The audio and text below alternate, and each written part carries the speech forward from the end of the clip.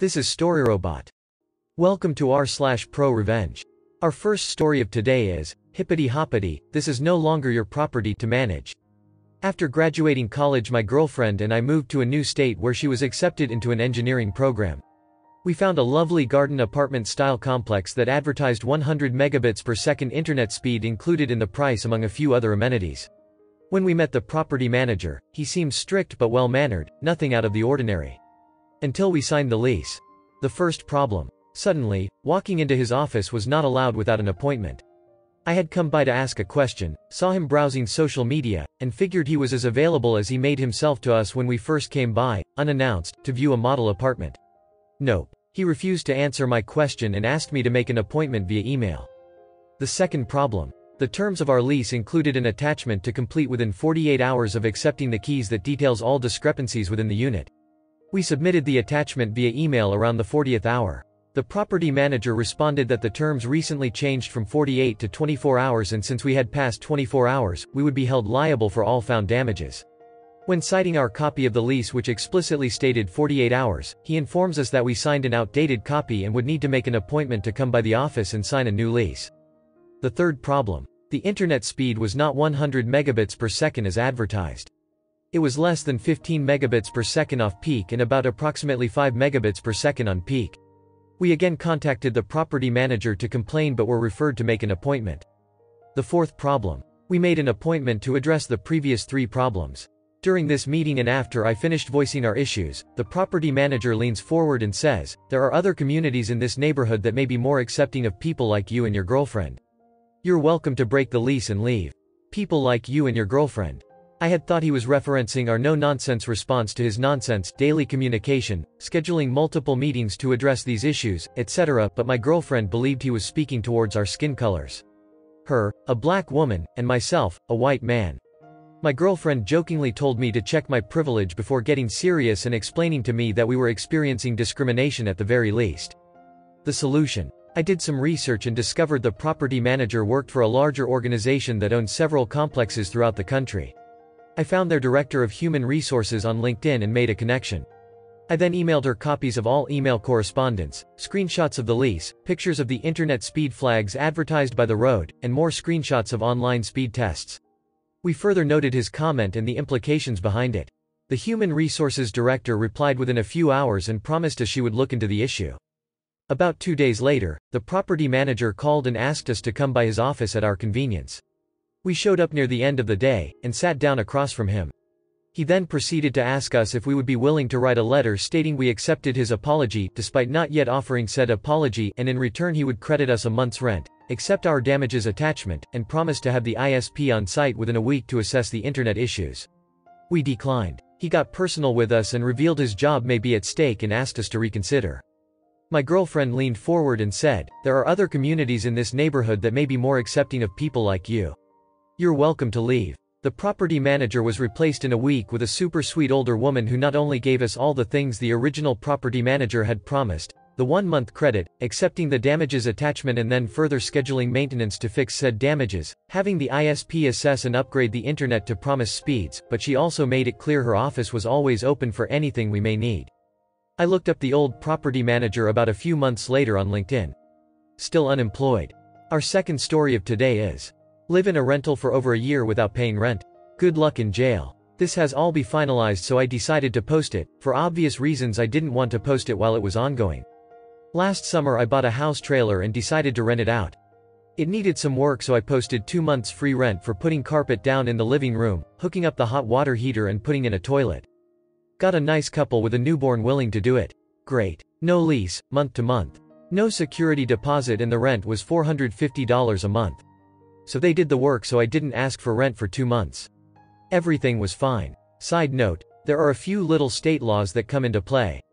If you don't pay rent for 3 consecutive months, you are considered a squatter, which means the landlord doesn't have to fix the property and can actually padlock it and deny you entry. If you're on house arrest and get formally evicted, you could be violated for it. Also, you can be formally evicted even if you have already moved out, so the landlord can get rent due. Also, even though there are eviction bans, if it happened before the ban, then it can still go through. Plus a few other conditions that still allow someone to be evicted. It's up to the judge really. Fast forward 5 months and still no rent money. Yes, they had a newborn and they were young and didn't have a lot of money, but the husband can spend $1,500 on a new engine for his project car. They can afford to go out to eat and spend money on electronics, but no rent. So after that third month I did nothing. The weather was turning cold. I didn't put in the furnace like I promised, and if they hadn't had a newborn I would have padlocked the house. They were bragging about their tax refund. I gave them a shot to catch up and they basically said that they knew their rights and were in a rent strike, illegally I might add. You will see later. COVID happened, husband got laid off, so I gave them a break. When he went back to work I asked for back rent again and was told to beep off. I finally had enough. I told them they had 14 days to get out or I was doing a formal eviction, and seeing he was on house arrest he knew what that meant. I honestly was trying to keep him from having to go back to jail and keep an eviction off of their record. I was trying to be nice and civvy. So they left and I cut my losses, until I checked the property. Everything they put in the removed. Everything they got free rent for was gone. I got pissed and filed for a formal eviction. It didn't go as they hoped. They said I didn't provide heat, so they went on a rent strike. Only they didn't file that with the courts or hold the money aside. They just thought they could stop paying rent. What they put into the trailer was less than the rent. The judge agreed with me that seeing they took everything I was due those 2 months' rent. And the biggest. He started slamming my character, so I said, "Well, you didn't tell me you were going to be going on house arrest when you rented the property." Before then the judge looked bored, but he perked up. He asked them if that was true. They responded that it was and he was ready to make his ruling. I received 15 months back rent at $450 a month and $2,000 in damages because the way they removed the stuff they damaged a lot of things. As for him, the judge said he had no choice but to turn the eviction over to his parole officer. Fast forward to this month. His house arrest was violated and he was arrested. They actually had the nerve to ask me to speak on his behalf. I didn't. Ruling was his remaining 6 months are now being spent in jail. They have a bad eviction on their record and they owe me money. Know the law before you play the game. Our final story of today is: defense lawyers kept stealing our trash in hopes of making my aunt, who was raped by her doctor, look like she was getting around and wanted it. We placed something else in the trash. Many moons ago, I was about 10-ish, my aunt was a victim of rape while she was getting a routine surgery from her doctor. Needless to say, things got really messed rather quickly. Now, we don't have a lot of money, so the doctors obviously lawyered up to the teeth and they were trying to dig up anything they could find to paint my aunt in a bad light.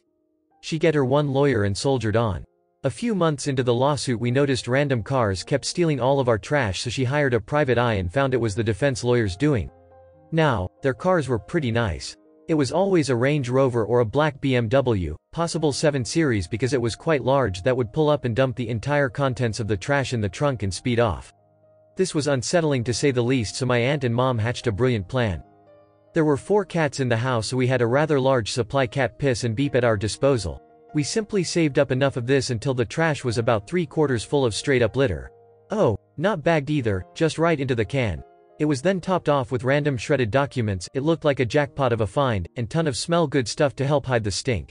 The next trash day, like clockwork, they showed up in the black BMW and 2 people quickly picked up the can and dumped the entire contents in the trunk. They were furious and started loosing their beep at the end of the driveway. To top it all off, my aunt walked outside with a cup of coffee, waved and said good morning all cheerful like. They sped off and we never saw them again. She ended up winning the case about a year later. Edit. Let me clarity that the litter wasn't a full dump from pan to can, it was sifted over a long period of time and collected. 2 men tilted the can in the edge of the trunk and then lifted from the bottom. I'd say about 70 to 80% got into the trunk when they realized what was happening and let go of the can. Thank you for watching. Error. Problem detected. Not enough subscribers. Please subscribe, like and comment.